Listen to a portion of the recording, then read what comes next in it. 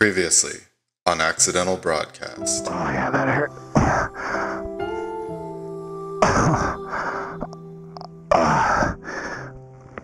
Okay. I can't breathe.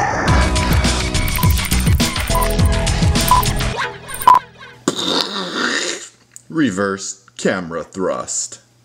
And if you guys see anything in this video that you want to see me thoroughly review, just let me know. Otherwise, I'm just going to kind of skim over why I set this thing up like this. So I wasn't entirely happy with although it does come with a ton of mounting options to mount the camera, you know, on the side of your helmet or on top of the helmet with various attachments, Velcro, etc., etc. But I ended up going with my own little jerry-rigged epoxied to one of their components sort of rig here, and it's so I can move the camera around pretty quickly. These magnets actually come with the camera. I think it comes with 8 magnets, and they're extremely strong magnets. I'm blown away at how strong these things are. They're great. So you see that thing just grabbed on. So the camera will go up here on the helmet. I'll drop this cable down through this is an Icon variant, sort of like a dual sport helmet. It's not an MX helmet, it's not a street helmet, it's something in between. It's got, you know, a lot of vents. Anyways, I'd do a thorough review on this helmet if you guys wanna see that for this helmet in particular. There are things I like about it, things I don't like about it. Moving on, wire drops down the side here, and I have this kind of tucked away, but I've got one of these little, I don't know what these are called, these like chain links, and I just throw the wire through that, and it kind of runs down my side.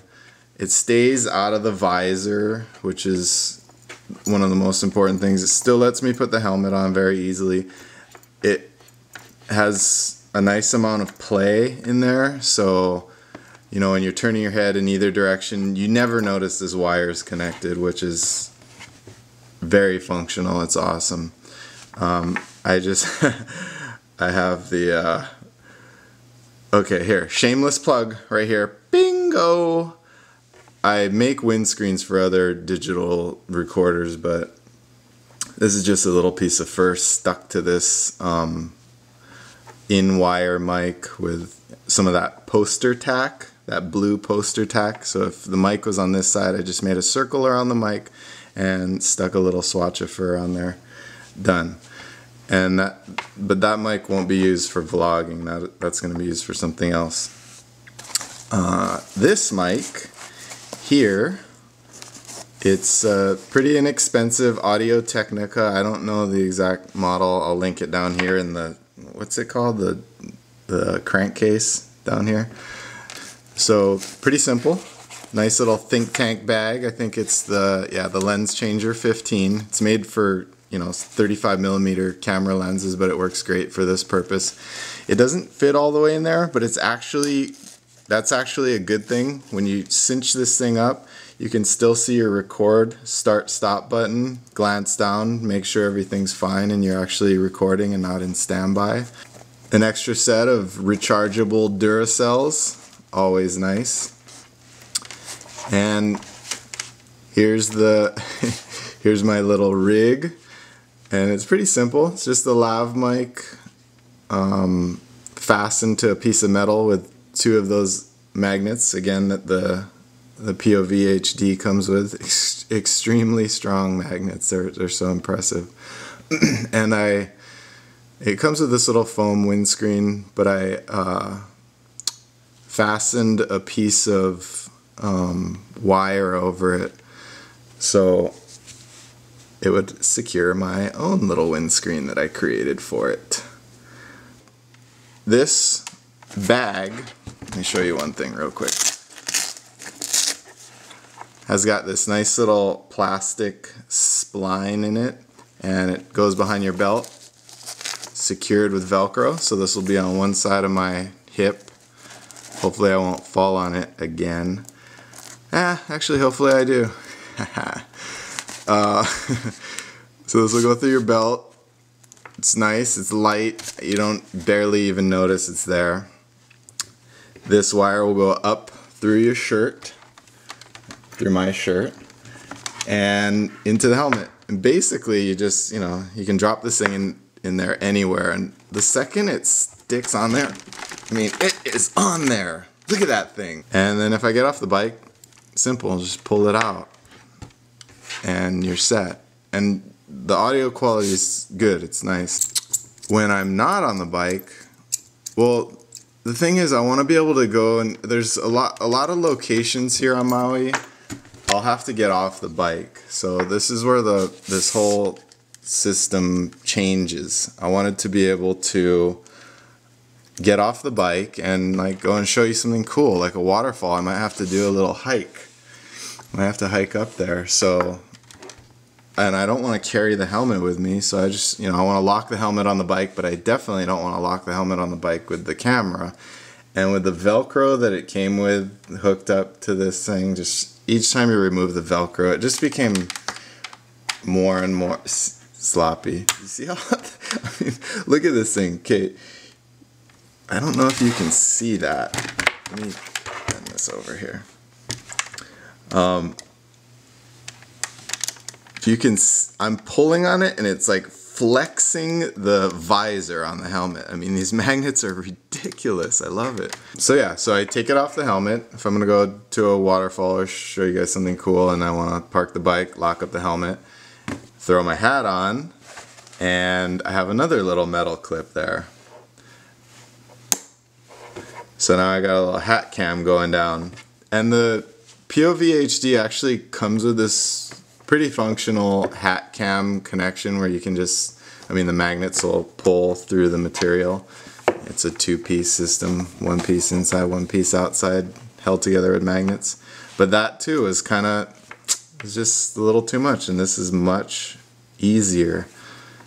And then my hands will be free, which is great, and we can go hiking. And then this will be on the other hip.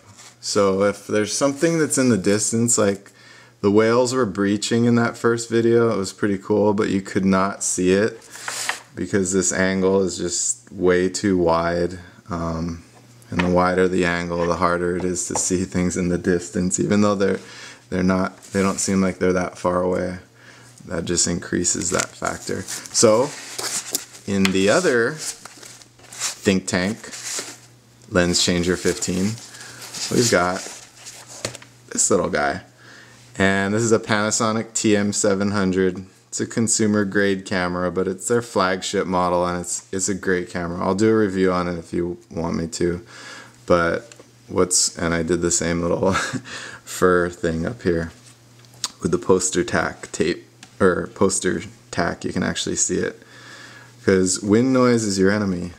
And that's it. I'll show you some footage right now of it on the helmet, the hat, and maybe even some Panasonic TM700 footage. Bye-bye. One thing I've noticed about the VAIO POV HD, which I don't really like, is they don't give you an option to turn off the exposure compensation. Balancing, balancing, balancing, balancing, balancing. Whoa. What? Oh, that one's got a shaker too. Oh, don't fall in the lava! Ah, burgles!